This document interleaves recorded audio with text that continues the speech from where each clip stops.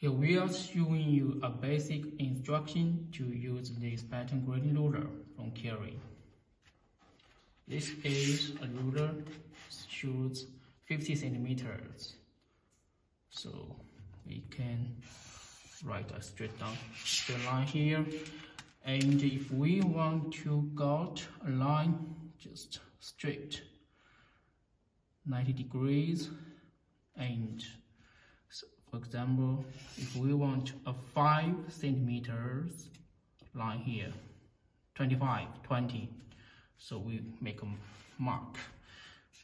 This part 5 centimeters, and we want from here we can see 10, 20, 30, 40 degree. Just for example, if we want 30 degree, we hold here, move the ruler, put a point here. Then, so here it goes, 30 degree. This ruler shows both the metric scales, this side, both sides, very clearly and convenient to use.